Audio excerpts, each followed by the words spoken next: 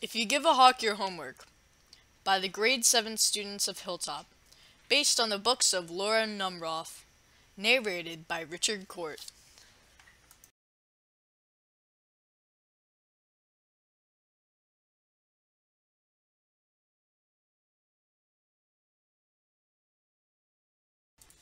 If you give a hawk your homework,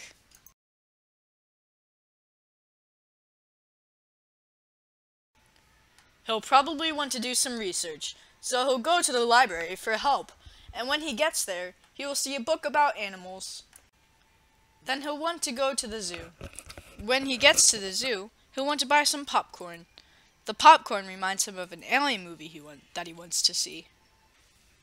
When he sees the movie, he will want to go to outer space. Then he realizes that he needs a spacesuit. So he will go to the supermarket to buy tinfoil to make a suit.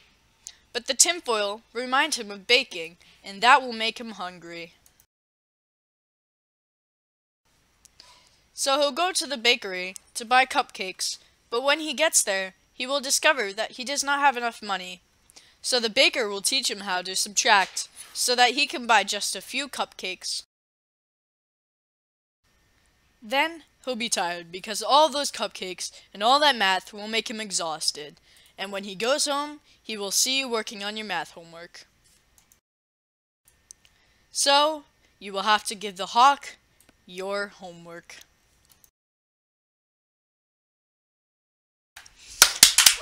Yay!